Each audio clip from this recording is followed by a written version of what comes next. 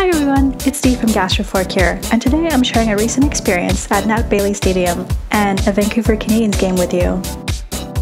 When people think of baseball, they often think of beer and hot dogs, but Nat Bailey's offers so much more than just that. In fact, Nat Bailey Stadium was named one of the top 10 vegetarian-friendly ballparks in North America by PETA themselves.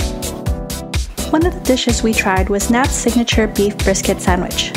It's rubbed for 24 hours in a secret home recipe, then smoked for 15 hours. Interestingly enough, amongst the hot dogs, burgers, chicken strips, nachos, pretzels, and fries, they also offer sushi. But what we're really here for is the 3-foot-long yard dog. It is new as of the 2016 season. This all-beef hot dog comes with all the fixings and is a sight to behold. It's easy to share between a couple of people, or if you're feeling adventurous, on your own. As of this video, this monster dog costs you $22. There's also a large variety of local craft beers, along with the standard ones you'd find at a baseball game.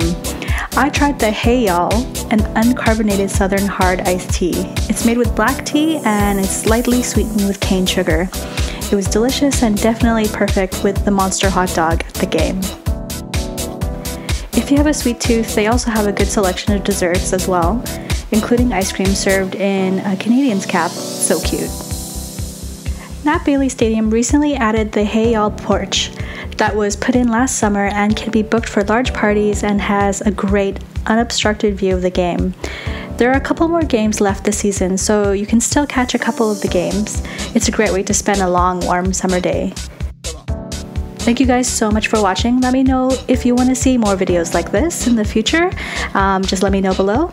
And if you liked the video, give it a thumbs up. And if you're new around these parts, don't forget to subscribe. And I'll see you guys next time.